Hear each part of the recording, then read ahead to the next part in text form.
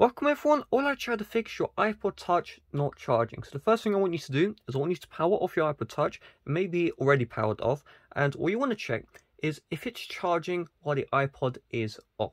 If that's the case, there are two problems that may be playing. The first one is the charging port itself may be faulty, and the second one may be that your charger is faulty, where it's only able to deliver enough charge when the iPod is off and not when it's on. So you have two options if that's the situation. The first one is you can always just, keep your iPod Touch when you need to charge it. Just keep it powered off when you're charging, and then once you're done, you turn it back on. That's quite inconvenient, but it's a free fix and it works. The second fix is you may need to get a brand new charger instead.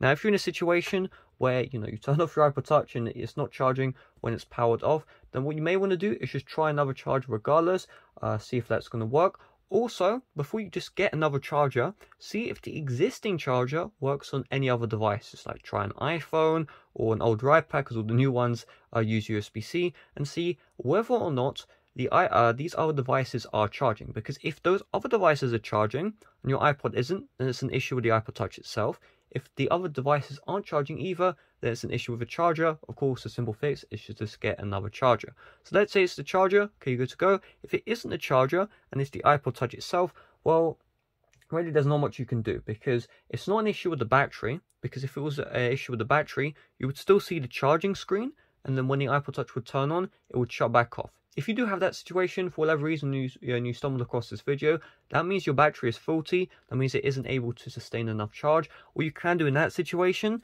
is you can get an iPad charger, so not the charging cable, but the actual charging brick itself, the more powerful chargers, and those will actually help the iPod Touch run off of the charger directly. So if you're in that situation, I recommend you do that. However, if that still doesn't work, then really that means your iPod Touch is faulty, and so you have a couple of options you can take in that situation. So if this iPod Touch was bought from Apple directly and is less than 5 years old, if you're in the UK or the EU, you have consumer law to help you out. So what is consumer law? Well, what it means is it's UK law and it's EU law that you get warranty for any product 5 years after the delivery date. So you want to check when the iPod Touch was delivered. If it was delivered from Apple directly, you have 5 years warranty. So if the iPod Touch isn't charging, guess what? You can contact Apple support. So there's an Apple support app. You can also just search up Apple support number in Google. If you don't have any other iOS devices, contact them directly and arrange a repair.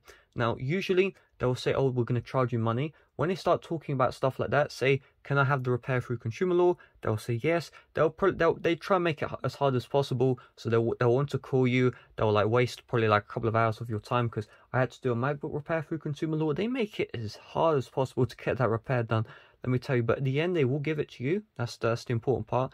And they'll put a box where you put your iPod Touch in, you send it off, and then they'll fix the charging issue. If they can't fix the charging issue, you get a brand new iPod Touch completely for free, and then you're good to go. Well, if you are in the other countries and you don't have the consumer law though, well, what you can do is just check maybe there's some different sort of law which is available. You'll need to research that yourself. If there is no law, what we're going to have to do is, if you have that year limited warranty left, then you're good to go, you can use that. If you don't have the limited warranty, well, unfortunately, your iPod Touch is basically, it's done for. I recommend you to sell it off of eBay. First of all, make sure you factory sell your data, of course.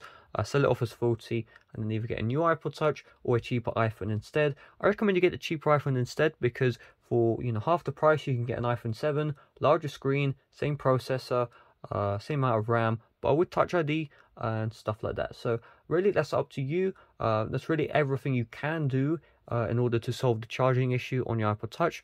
And with that being said, thanks for watching. See you guys later. Bye bye.